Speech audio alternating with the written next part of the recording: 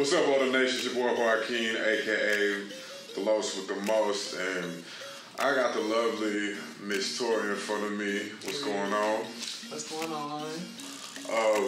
Man, I've been wanting to have a guest like you on my YouTube channel for quite a minute. I see that you're all dressed up and looking fly and big smile and what have you. First things first, where you from? I'm from Tyler, Texas. I was born in Dallas, but I'm from Tyler. Okay, and what school system? I went to Tyler ISD. And you went to what middle school?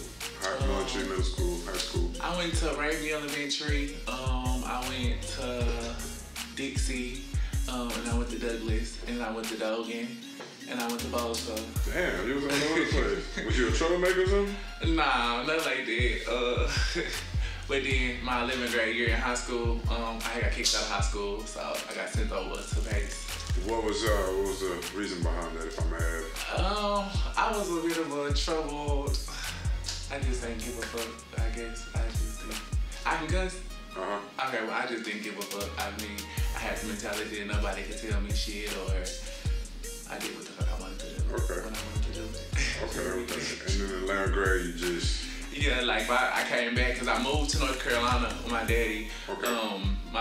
For the second semester of my junior year. Okay. And I came back, and when I came back to enroll, it was like, nah, you're gonna go to another school. I ain't going here, so.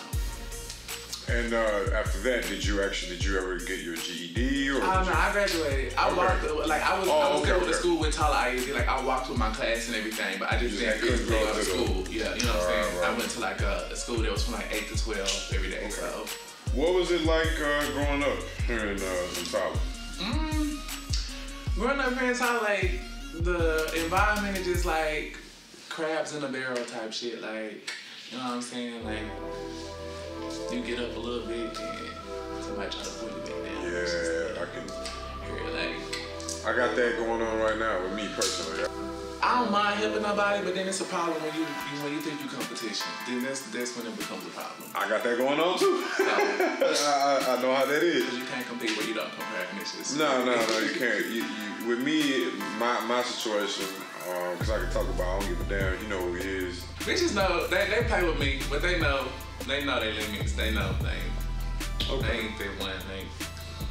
Coming out of high school, what was you? Did you try the college thing? What did you? Yeah, I tried the college thing for a little bit, but once I had got my financial aid, shit, I was on some money shit. Like once I got my financial aid, it was over with after that. Like I was like, oh shit, I got this money, so I fucked that off.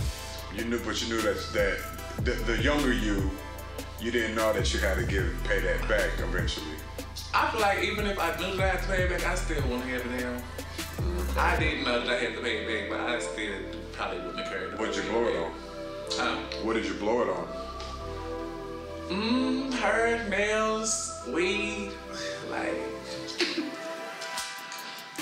I got you. Were you very outgoing? Or let me back up a little bit here. What kind of personality do you think you have? Are you a people person, or are you outgoing, shy? I mean, I'm a people person to a certain extent. Like, I don't like people that do a lot. Like, you know, like, I don't like people that try to do a lot to drag. You know what I'm saying? Because if you're the main attraction, you ain't got to do a lot. Like, when you walk into the place, it's just like, you know what I'm saying? But I feel like I'm the party. I'm not like for the party. Like, okay. Is that something that have you ever thought about or have done? Have you ever been a party promoter or host? Nah, not down here because down here it ain't for it. Like this ain't no city for nobody just trying to just like do something big, like because they so used to the bare minimum. You know what I'm saying? Right. Well, maybe it takes the right type of networking. You know, I understand. Cause trust me, I know exactly what you're talking about because the same thing, the crabs in the bucket mentality. Right. And everybody thinking that they move to a bigger city, they feel like that solves the problems, not knowing really. It's in their head, you know what I'm saying? But I do the college thing. Where did you go? Did you go to down here? I went to JC. Okay. And how, and any interesting stories, parties?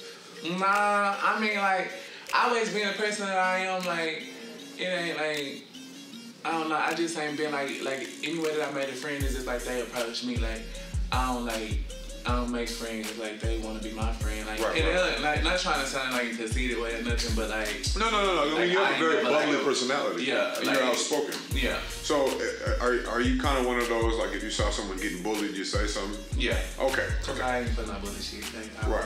Yeah, I don't play it. Okay.